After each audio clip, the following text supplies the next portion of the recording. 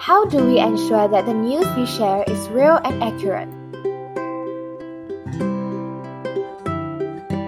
Hey Joyce, have you checked for the credibility of the news before you share? No, how do you do that? You should use the S.U.R.E framework, which stands for Source, Understand, Research and Evaluate. Beginning with the source step, check for the URL of the article or the author for his credibility.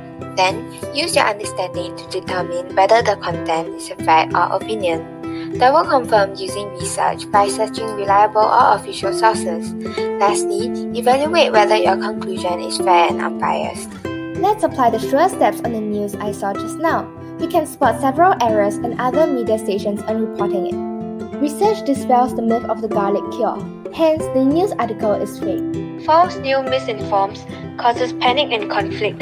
These can be avoided if we check before we share. Thank you.